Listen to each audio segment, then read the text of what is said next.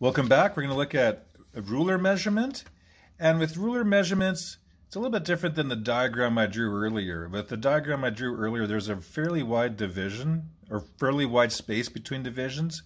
But here you can see these divisions are really close together. So if we look at, this is of course, this 13 pertains to this number here, and this is 14.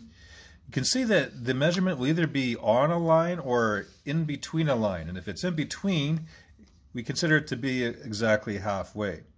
So with metric ruler measurements, centimeter measurements go 2 decimal places, and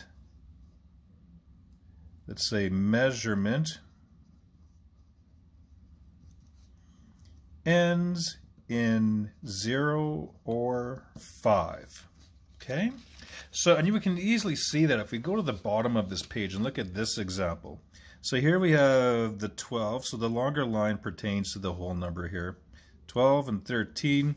If you look really carefully, you can see that this is 12.5, 12.6, 12.7, 12. It's in between 12.8 and 12.5. Sorry, 12.8 and 12.9. So if it's in between, we assume that it is exactly halfway in between. So 2 decimal places, this one ends in a 5. If we look at this one, it's on the 13.3 line, and since it's directly on the line, we add that extra 0, indicating that it's not halfway in between, it ends in 0. So if it falls on the line, it's going to end in 0. Tricky one here is if it lands exactly on a whole number here. So 14, we have to ensure that we put decimal 00. So it's on the 14.0 line, and yeah, it's not above it, so we added that extra 0 there.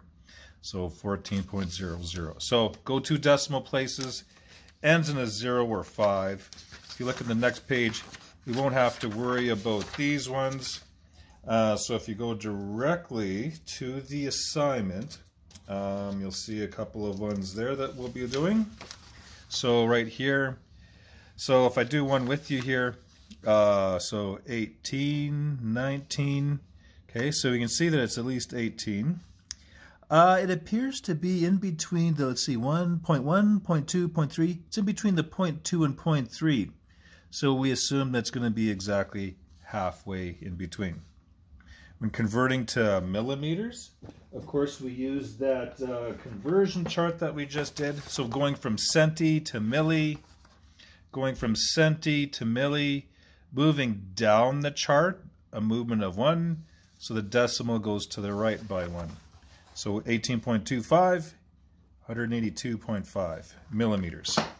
And we're going from centimeters to meters, centimeters to meters, centimeters to meters, 1, 2. Moving up the chart by 2, so the decimal goes to the left by 2. So 18.25 becomes 0.1825 millimeters, or sorry, meters. So we should be able to do the next one here and the bottom one. When you get to the next page, we can do those. I think at the very last one, though, there wasn't a spot designated for centimeters. So maybe we'll just insert number 19, and that is centimeters. So do that one first. Then you can convert to meters, to millimeters, and then kilometers. All right? We'll see you again.